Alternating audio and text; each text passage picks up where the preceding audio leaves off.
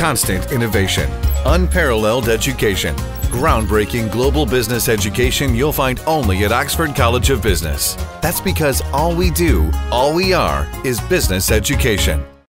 Before calling for a vote on the proposal regarding the 20th Amendment to the Constitution, the Chief Minister summoned party leaders and proposed the bill be resubmitted to the Council. Objecting the Chief Minister's move, provincial council members representing the joint opposition reacted violently and proceeded to grab the mace. Provincial councillors of the UNP then intervened by taking the mace from their possession and bearing it out of the chamber.